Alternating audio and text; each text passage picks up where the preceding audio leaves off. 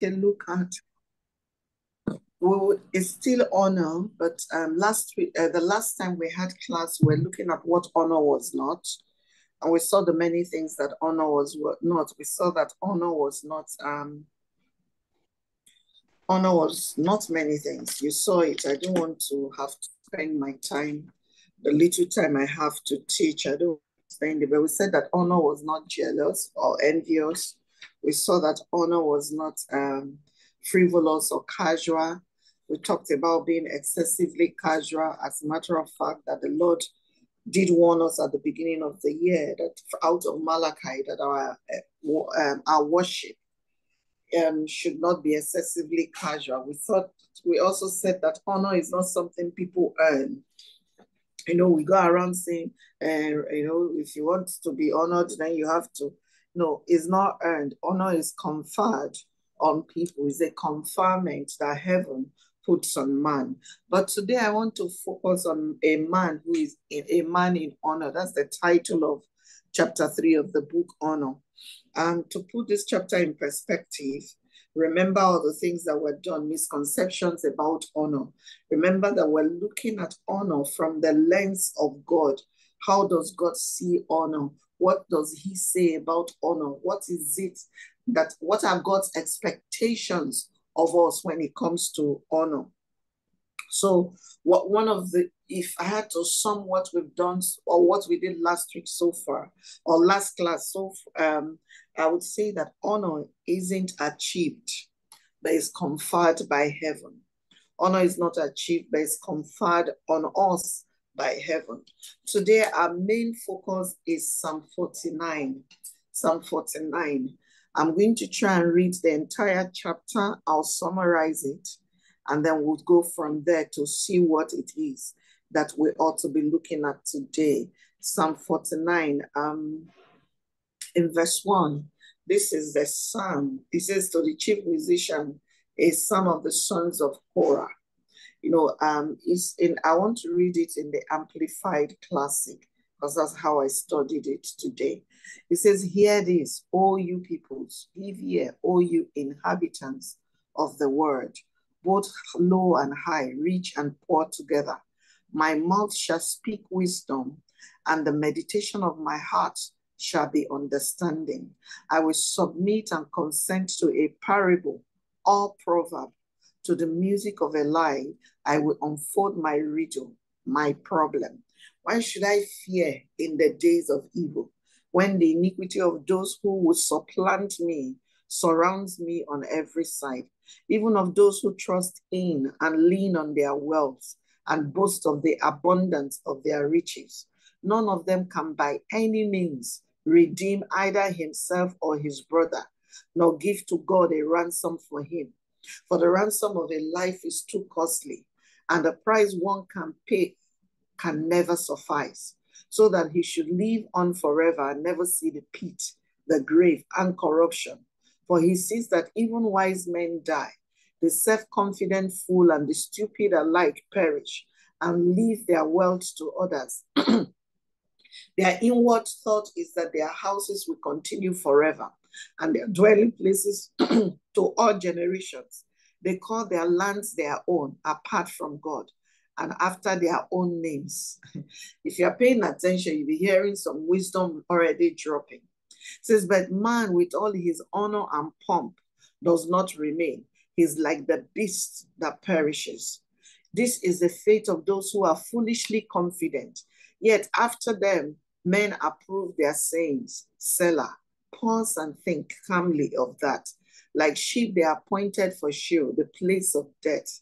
Death shall be their shepherd, and the upright shall have dominion over them in the morning, and their form and beauty shall be consumed, for Sheol shall be their dwelling.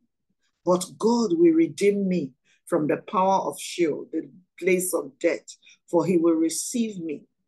Be not afraid when an ungodly one is made rich, when the wealth and glory of his house are increased. For when he dies, he will carry nothing away. His glory will not descend after him. Though while he lives, he counts himself happy and prosperous, and though a man gets praise when he does well for himself, he will go to the generation of his fathers who will never more see the light. A man who is held in honor and understands not is like the beasts that perish. I will summarize the gist of this scripture. The gist of this scripture is that the psalmist was looking, and he probably was in a difficult place, and everybody was saying to him, do something, do something. And this was his response. His response started from, listen to me, I'm not, and then he goes on to say, look, I'm not afraid. The people that surround me, I can see their own calamity surrounding them. So what's there to fear? And then he started to break things down, that we can't put confidence in our wealth. We can't put confidence in the streets that are named after us. Read it, he said so. He says, foolish people that name streets after them because they are talking about legacy. He says, but when a man dies, all of that begins to perish after the man. He says, but God will redeem me. He's talking of those who are in Christ. God will redeem you from the power of death. It means that when a man who is in Christ dies, he never truly dies. You know that we have the hope of a life after this place. He closes his conversation in verse 20, or he closed his conversation in verse 20. He says, a man that is held in honor and understands it not is just like the beast that perishes. But this is where I want to focus on. Man that is in honor. If you read it in the King James translation, we say, man that is in honor and knoweth it not is like the beast that perisheth. Man that is in honor. Now we have established prior to today's class that honor is conferred.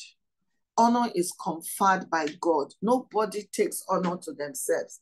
It's not when you make 10 million, you go to the village, you give your Igwe 2 million, and they make you something 1 and Lolo 2. That's not what makes you honorable. It's not all the degrees that we have. It's not the PhD, whether it's studied for is the honorary one. Those things are just appellations. It's man that looks at honor from the filter of the things that are on the outside. The way God configured it, and I've said this in a million times already, God created man and decided he was going to just put his honor on man. The moment in Genesis chapter 1, God said, let us make man in our image and after our likeness. God had made up his mind that man is honorable. Man that is creation, that is a creation of God, is honorable already. And I don't want that to slip by you. For you to know that when you have money, you are in God's sight, you are full of honor. As long as you are aligning with what God wants you, how God wants you to live, that honor will not be taken away. So before we were born, God decided that, oh, you know what? I'm going to put honor on man. Now, see the gist of everything I'm going to say to you today. Let me just quickly say it to you before I get into the book. Because God has created us and put honor on us, when we act in any way contrary to someone who has honor, we are like the man that has honor, or a man that is in honor and doesn't understand it. We are like beasts that perish. I don't know whether you get it. So honor is being put on a man by God. Whether the man has money today or not, in God's sight, in God's eyes, that man is honorable. Now, let's say the man decides that he wants to make money fast. He now goes into armed robbery, kills someone, because he's trying to make 10 million so that he can go to the village and the Igwe can give him a chieftaincy title. What that man has done is that because he did not know that what he was looking for in Sokoto was already in his Shokoto, he lived contrary to how God created him. Those are the people that God gives over for destruction. So let's go to the book. I said in page 45, it says, essentially, honor has nothing to do with achievement. It is about the person God has called us to be. As we move on, we will consider a man in honor. Please, can you mute your whatever, please? As we move on, we will consider a man in honor. In Psalms 8, we looked at Psalms 8 and the previous class. In verse 1 to 4, in verse 1 to 6, we read it.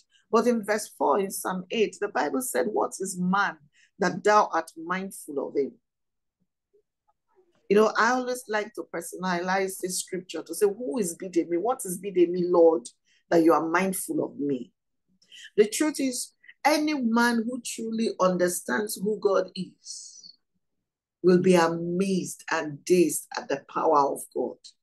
It is those who have never encountered God in truth, those who have never truly met God or known God or seen God act, that are casual with God.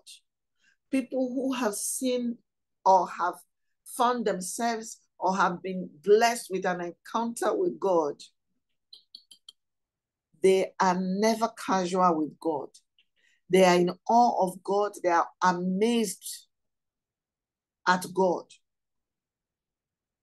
So a man who is in honor ought to be amazed at God every day of his life, which means that his life will be ordered properly because he knows that God has put honor upon him. So he lives his entire life trying to catch up with the cloak of honor that God has put upon him. If you truly have had an encounter with God, you ought to be amazed that a God that perfect will love a man like you. Today is a good day for you to personalize and say, what is Bidemi that you are mindful of him? You have made me a little lower than the angels, and yet you have crowned me with glory and with honor. If you understand the scripture in Psalm 8 verse 4, you will see that man had done nothing when God decided to put honor and glory upon him. So God decided from the beginning, and he said, I'm going to put glory and honor in this package, on this package called man. Anytime this man lives to the fullest of his potential, in glory, in honor, my glory will be revealed through him. As my coach would say, we are glory dispensers. What ought to happen every time we walk in honor of God is that we exude glory. God ought to look down every time at your life and think, there's some glory to take from here. If you walk in honor, glory will show up. What this means for me is that honor begets glory. It is a man who is in honor that is able to give glory to God.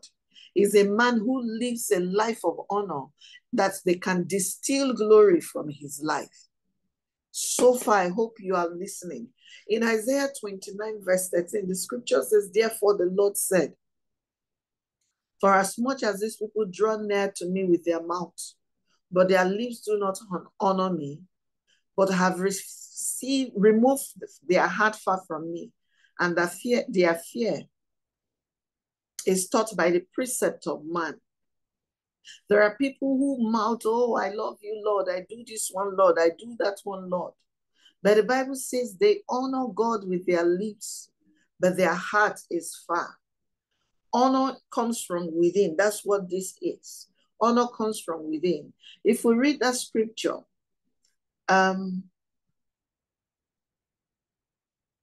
if you read verse 14 of Isaiah 29 in the Amplified Classic Translation, it says, therefore, behold, I will do marvelous things with these people.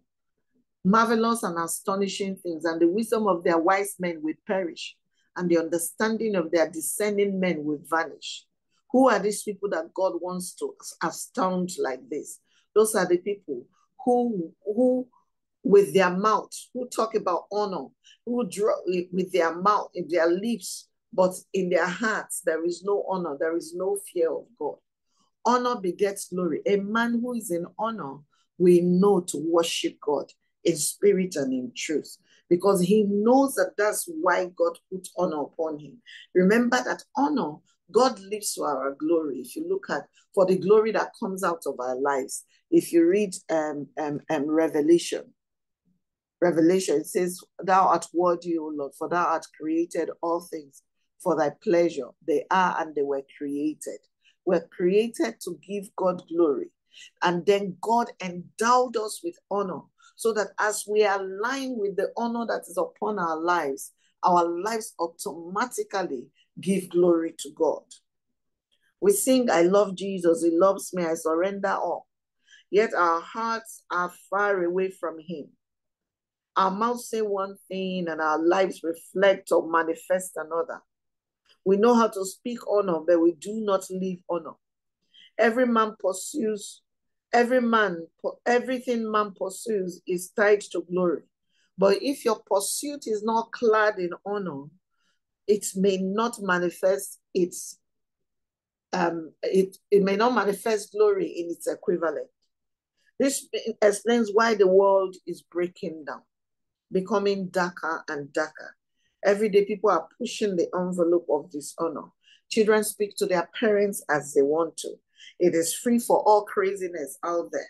So bad that one person who might be in the right is considered wrong because the majority is in the wrong and they like it.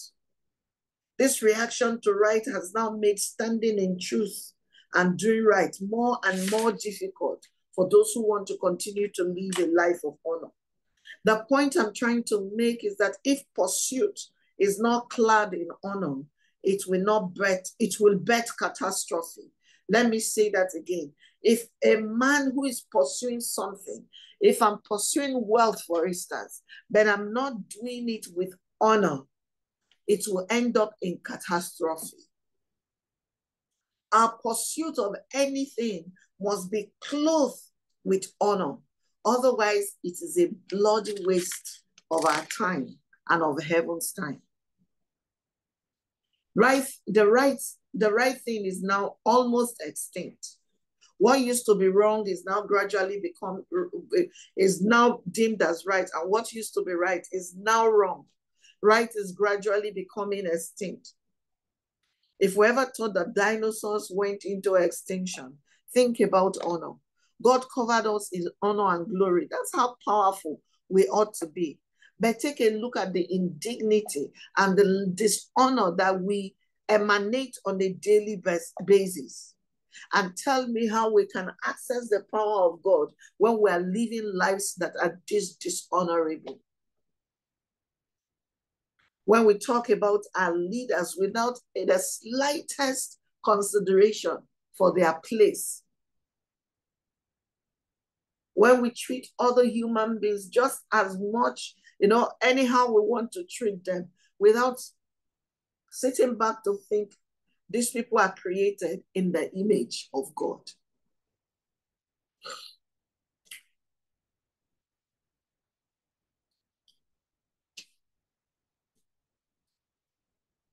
When a man's pursuit is not clad in honor, that man is just a few days away from exposure and disgrace.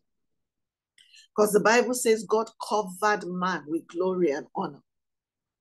If God covered man with glory and honor, it means that honor is a covering.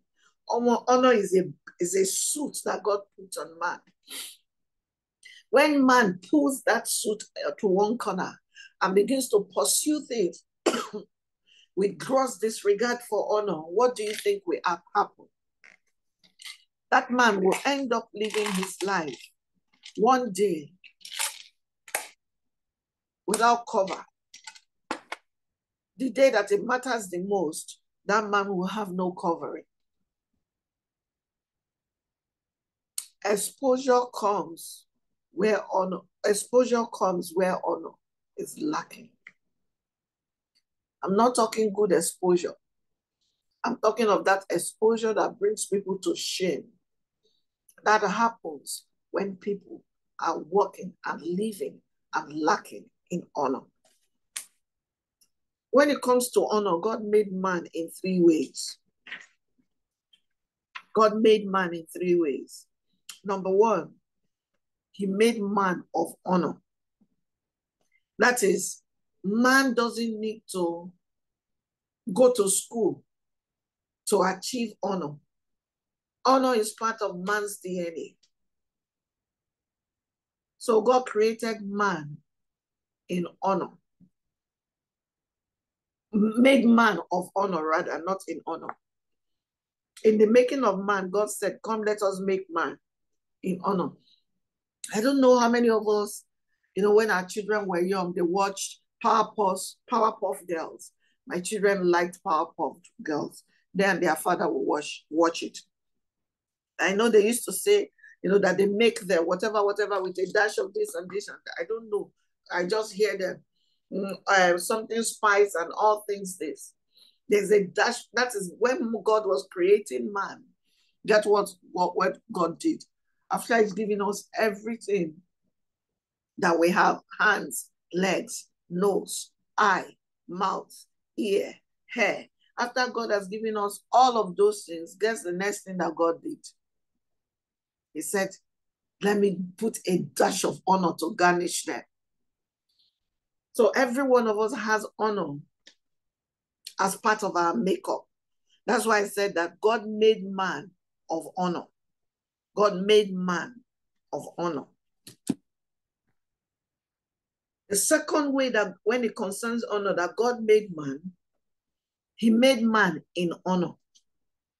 When God was ready to create man, God did not say because he was God the Father and he was the head of the Godhead.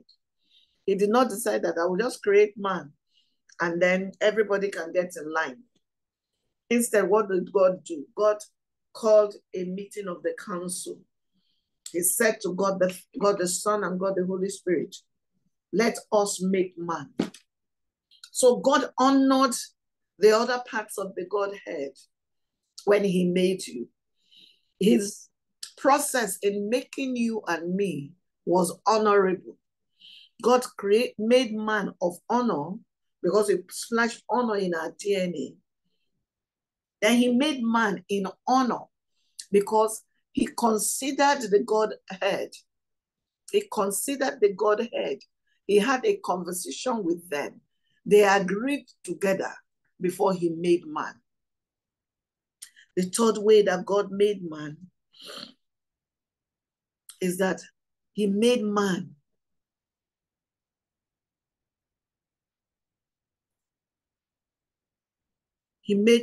for honor. He made man for honor.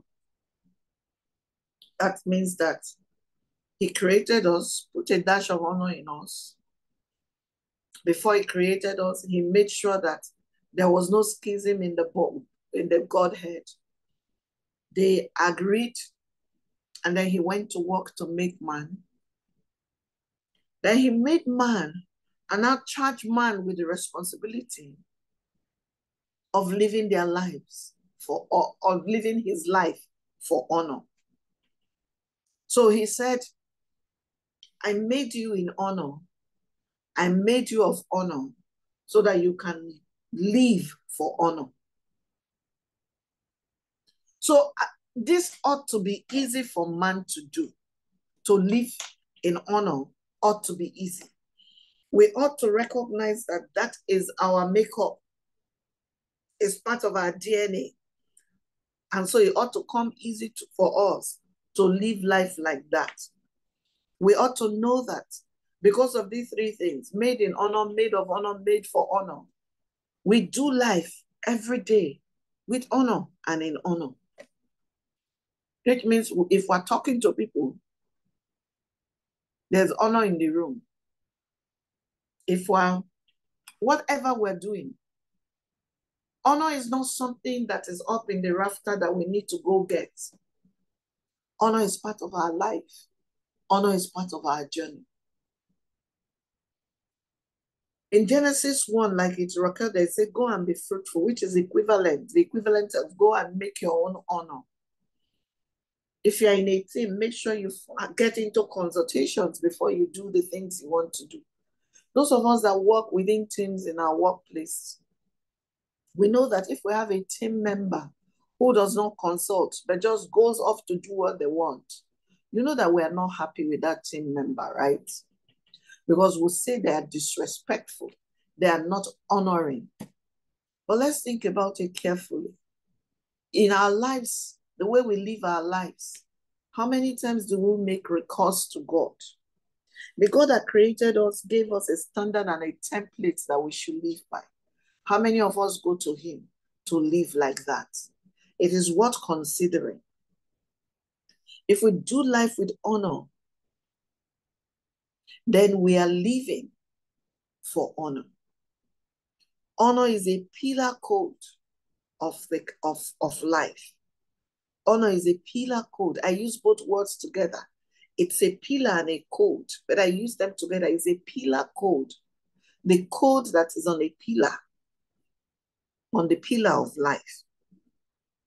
So God showed us a template of how to live in honor, make of honor, make in honor, and make for honor. The problem is when we got on earth, we decided to go for dishonor. And we're wondering after so many years why things are the way they are. Here's the truth. The world will never be a better place unless we begin to learn to honor each other. If we think about Ukraine, I would think about Russia. If one man was honoring of the other man, there will be no war.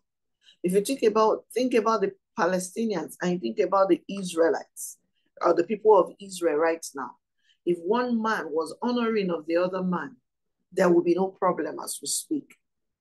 We are praying that wars will cease. We can make wars cease if we just, I'm not saying be born again, just treat the other person with the honor with which God is asked us to treat them. The idea that God had was not to make a broken, weak, confused, defeated person. What God had in mind was to make a person who was whole, who was strong, who was aware, who was focused, and who was victorious every time. That's God's goal. That's the kind of person that God made.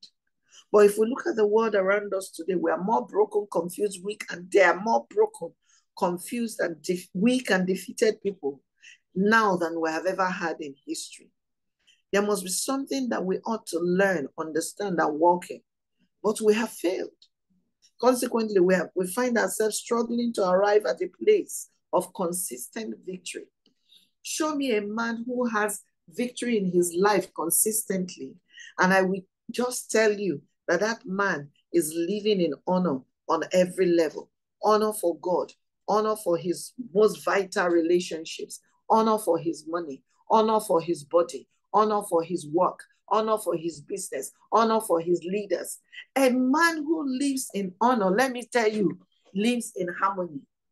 Because nothing will get broken, nothing will go out of whack if we live our lives in honor.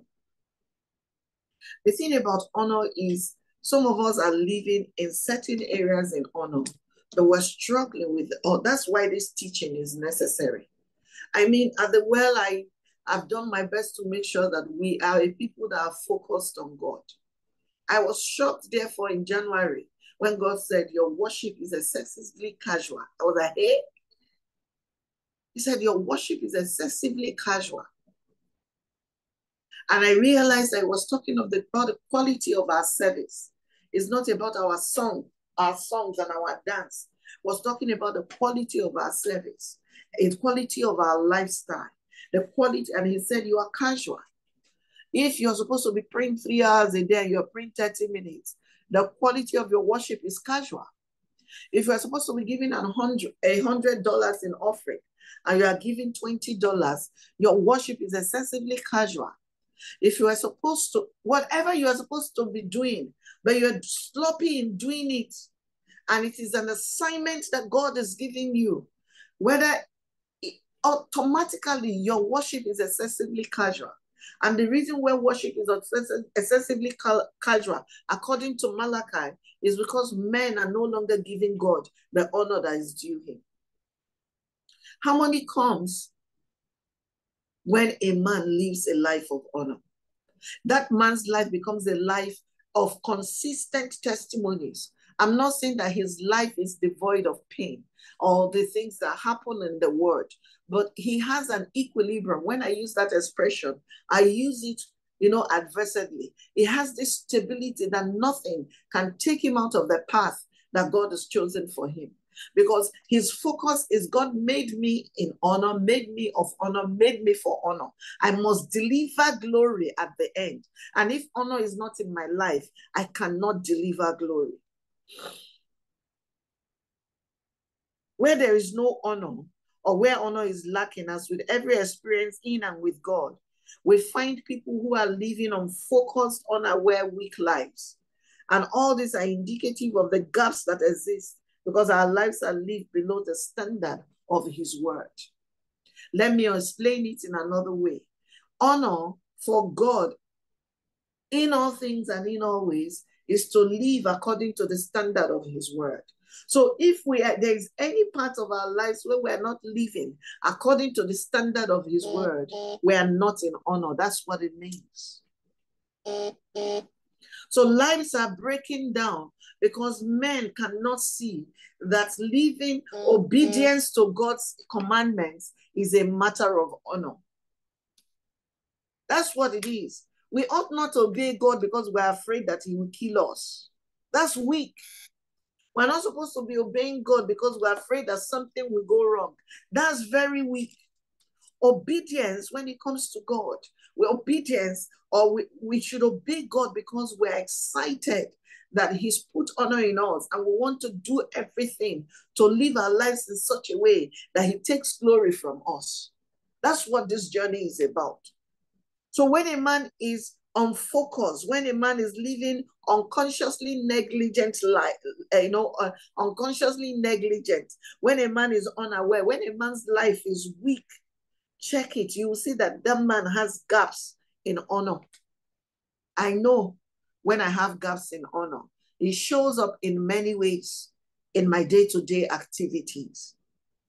The point I'm making, my brothers and my sisters, is we ought to make honor a priority. A man that will go far in God must make honoring others, honoring God first, and honoring others as a way of honoring God must make it a priority. Make honor a priority. Where honor does not exist, men lose focus.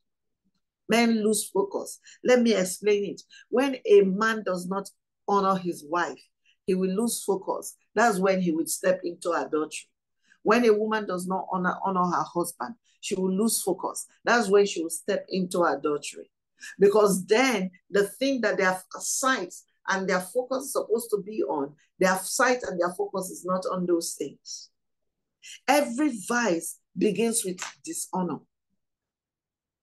When a man will steal from the business or the organization where he works, it's because of honor, a lack of honor. Because if you live by the code of that establishment, definitely one of the codes will be you can't take what isn't yours within the company. You will not take what isn't yours. Every vice, at the bottom of every vice is dishonor. But men don't see it that way. And the reason why we don't see it that way is because we have defined honor to mean what honor isn't. Honor is a world full of awards, even though we paid for all of the awards. If you want to give me an award, give me an award. Why do I have to pay for an award? I take exceptions to people who say, oh, we have nominated you for an award. Oh, you have won that category. But you have to buy a table for 150,000. I usually say to them, I'm sorry, I can't come. I've had that kind of situation where one other person came and said, oh, we understand that that's a principal matter for you. We will give you the award regardless. And then there were others that said, okay, if you can't pay, and I would say, I'm happy.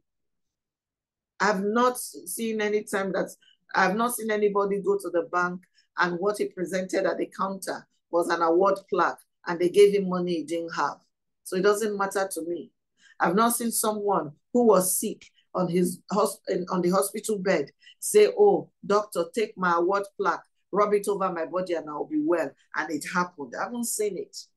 So those things don't matter to me. But people will pay and have a whole wall dedicated in their houses to awards, but they are very dishonoring in the way they do life. What do I know? In other words, honor your money if you have it. Honor your relationships if you have them. Honor your thought processes. Honor the words you speak. Let them be weighty words that you speak. Words that are powerful and life-giving. When you begin to live in the realm where honor is a priority, things begin to come together. In Romans 8:28, it states that all things work together for the good of them that love God and are called according to his purpose. Do you think it stops at the calling? If they love God, then surely, I taught you this morning that when we love God, we do what he asks us to do. If they love God, what will automatically follow is that they will obey God. And then as they obey God, things will begin to come together. All things will begin to come together for them. That's the way it works. And unless we understand that, we will keep praying for the things that will make us come together, make our lives come together. But if we're living in dishonor, no matter the prayer, we are negating. We can pray for 10 hours and by one piece of action, negate the answer to that prayer.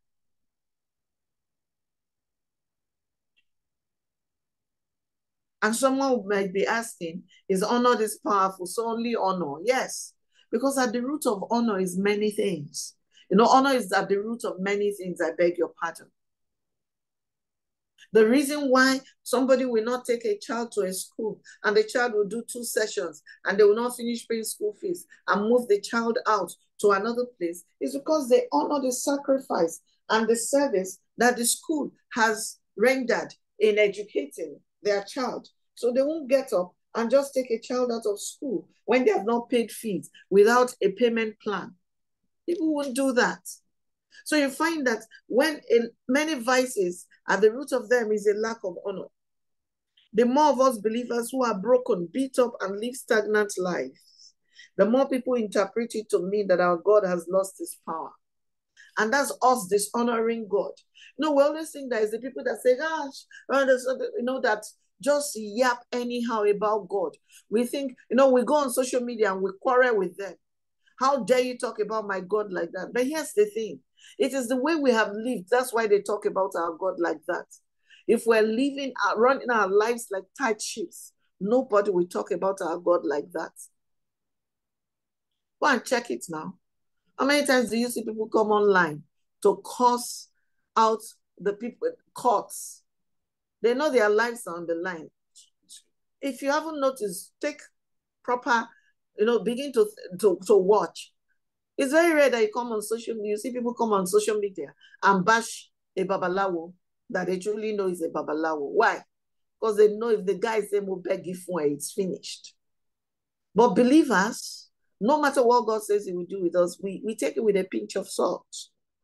We act dishonorably and we wonder why unbelievers dishonor our God. Can you see it?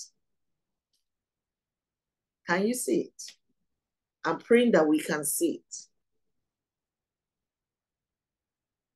Even when we suspect that the babalawo in our village is not, get power, we don't just go there anyhow. But we'll put a pastor online, we will bash and bash and bash and bash. What do we think we're doing? We're not just dishonoring the man, we're dishonoring his God. Now, did I say that the man was perfect? No, because when it comes to honor, honor is not something we do because someone is perfect. Does that make sense?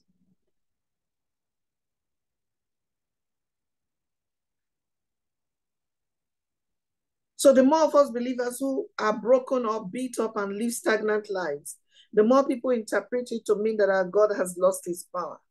They go as far as to say that God is no longer interested in our issues. Meanwhile, that's not the truth of the situation. Rather, it is because we have chosen to live contrary to his will that we find ourselves where we are at. He's a just and fair God. He's not going to break the rules simply because he wants us to look glorious and successful.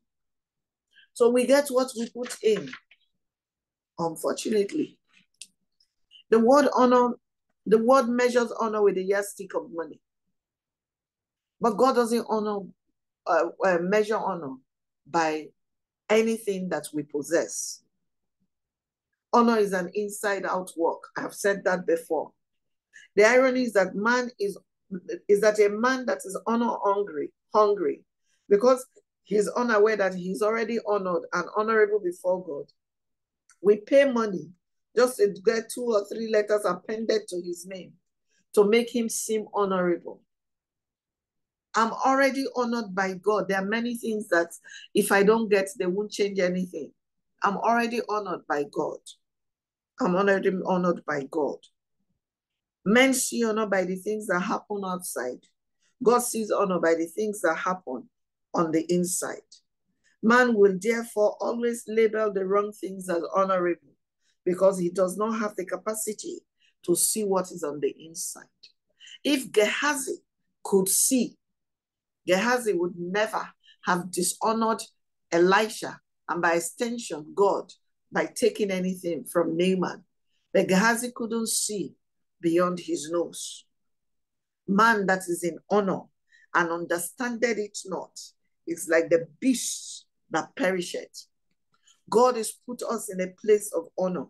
Every time we live in any kind of dishonor, it is akin to, according to Psalm 49, it is akin to a man who does not know that he's honored and he's treating himself like whatever. It's like the account of the prodigal son who went off in dishonor, burnt what he took from his father. And the next thing, he was eating the food that was meant for pigs. That's what happens when a man dishonors. Here's what I'm saying. Identity is the why of honor. Somebody should write that down. Identity is the why of honor. We don't honor because we're afraid to be beat up. We honor because it is who we are. When you think about Nebuchadnezzar, we dealt with that, I think, in the last class. You find that Nebuchadnezzar, he forgot that he wasn't God. Identity is the why of honor. The reason why we can live lives of honor is because God has put honor in us. The reason why God has put honor in us is because of who He's created us to be, in His image and His likeness. It is because of who God made us to be that He has honored us. So identity is the why of honor. So therefore, if I'm created in the image and likeness of God, and God has put His honor on me, if I'm not living honorably, doesn't that mean that I have downgraded myself? That's what it means. I'm the one that downgraded myself, not anyone else. A while ago, we saw the video of a lecturer somewhere in the East who was stripped to his boxers when he was trying to sleep to a student, and a student who was married, and somebody videoed him and they circulated it on social media. Imagine the embarrassment. But that man's journey started from dishonor. He dishonored his wife. He dishonored his profession. He dishonored the woman who was married to another man. Everything about that particular occurrence was dishonor.